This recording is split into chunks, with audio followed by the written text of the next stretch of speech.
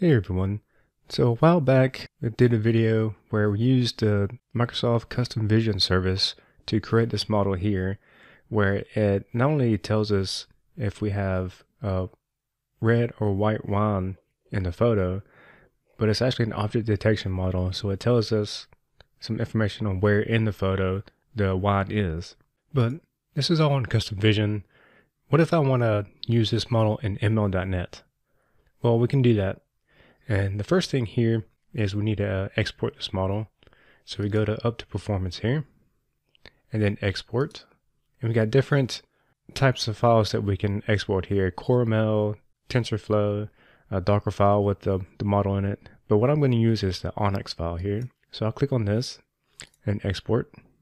All right, then I'll click download once it's ready. And it downloads the model file and some other stuff here for me. All right, so this download finished. Let's go ahead and export or extract out the files here.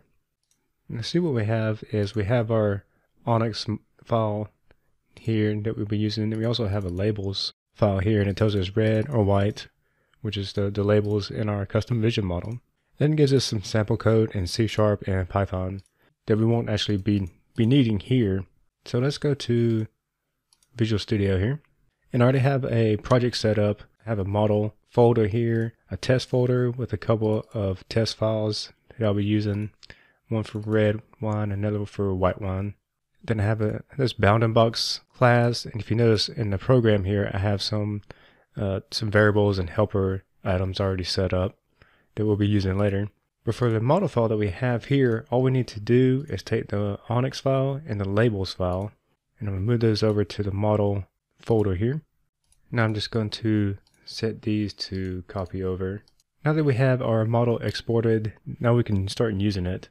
And I'm going to go ahead and download some NuGet dependencies. So the first thing we'll need is ML.NET itself. Use the 1.4 version here. And since we're doing images, I'm going to get the image analytics NuGet package. And since we have a model file, I'm going to get the ONNX transformer package as well. Alright, with that, we can get started building our ML.NET pipeline here. The first thing is we need the new ML context. We're just using the ONNX model here. We're not using any input data. I'm going to create some empty data. There's going to be a new list. There's going to be type of wine input. And let's go ahead and create this file. And since we are dealing with images, I'm going to create a property. It's going to be a bitmap type.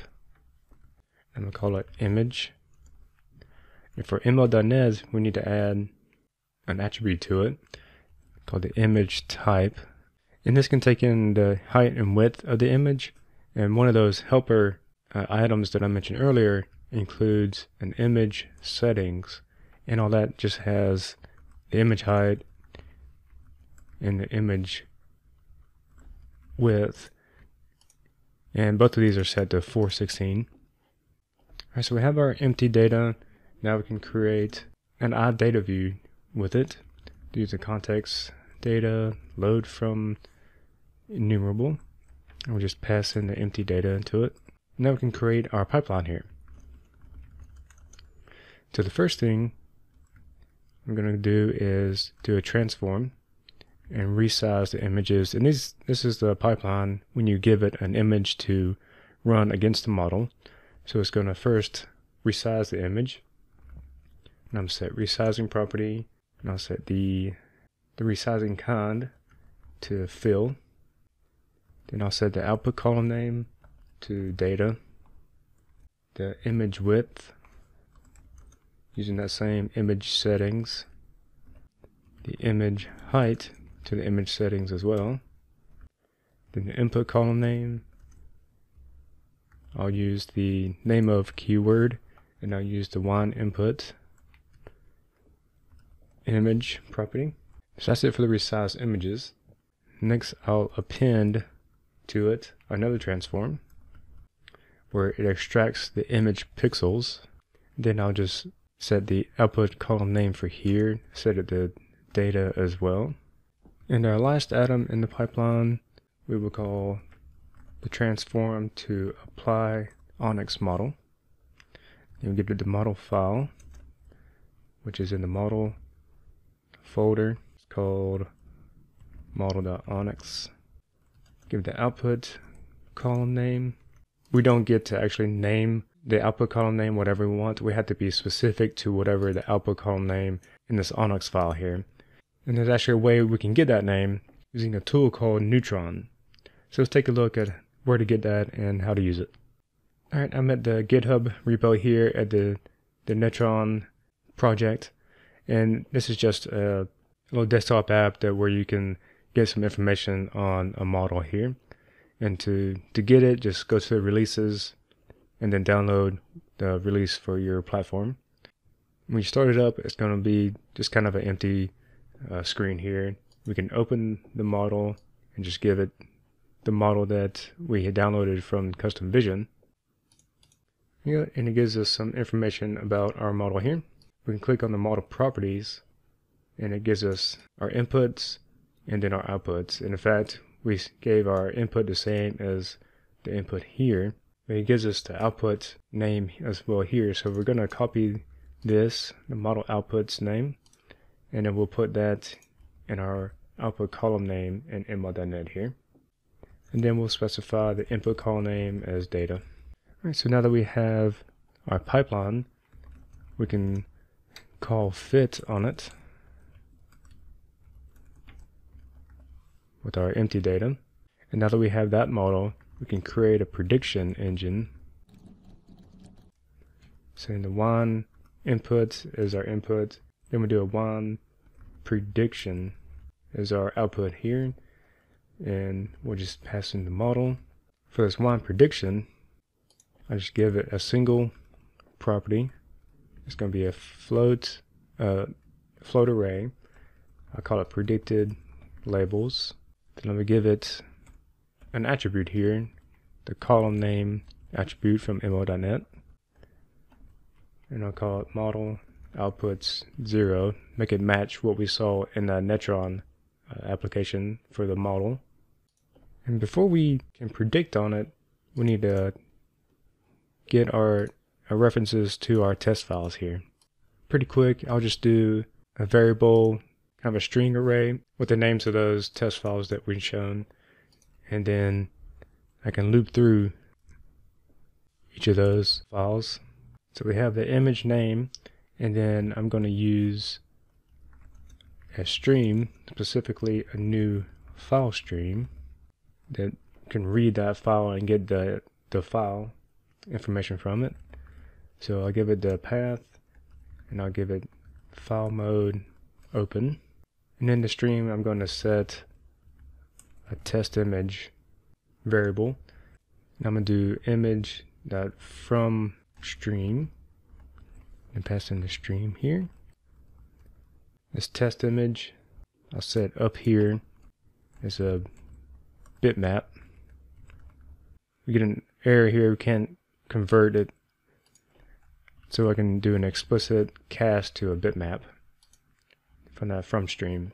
All right, so now that we have the bitmap of our test images, we can create a prediction using the prediction engine. Predict, give it new one input, and just set the image to the test image. Now here's where we're going to be starting using all these extra helper methods here. And I'm going to be honest, I didn't come up with all of these. ML.NET sample that reads from a custom vision ONNX model has these, so I use those as well. And honestly, I doubt I could come up with all of this if you look at all these helper methods here. And what these pretty much all do is allow you to use that bounding box class here. It just gets the bounding box information from the model, and it just calculates it to what we can put into our image to create the bounding box. That's pretty much all that this is doing. So we can get our bounding boxes using the parse outputs method, give it the predicted labels, and then we actually need to get the labels from that labels file up here. So I'll just set this up here before the loop, labels, and that's just going to be file.read all lines. And I'll pass in that labels file. Let me get the original width of the test image. Then we get the same with the height. And so I'll do a check here. If we have at least one bounding box, I'll get the max confidence that it gets from it using the max link method here. And it has that confidence property on it. And I'll get the top bounding box with that max confidence. Use the first or default length method.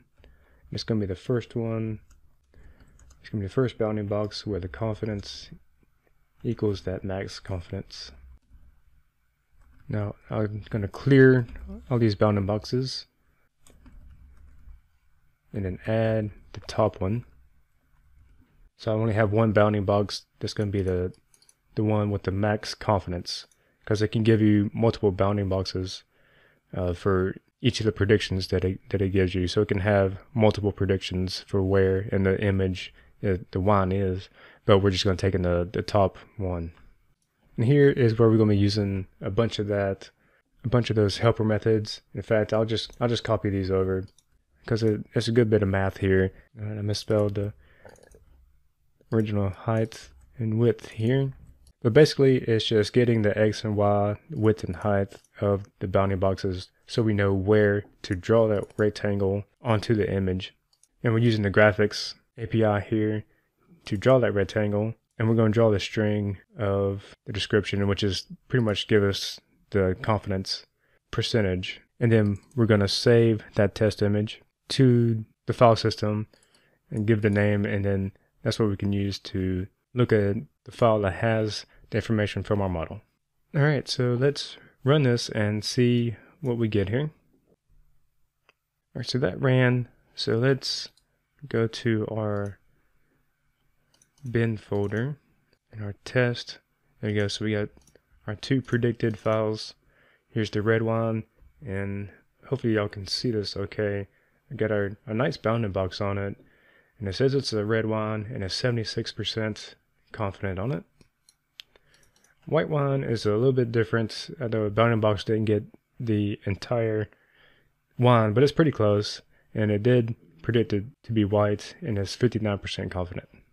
Alright everyone, that's just how you can use your custom vision model within ML.NET. If you look, the pipeline is actually pretty simple, just dealing with the images, the resize, extract them, and then we just apply the ONNX model. And then you have to use that Metreon tool to get the output column names in there. Other than that, the biggest part here is going to be doing this. And hopefully it gets easier in the future where we don't have to do all this to get our bounding boxes. But for now, this is what we have to do. So I hope you enjoyed the video, and thanks for watching.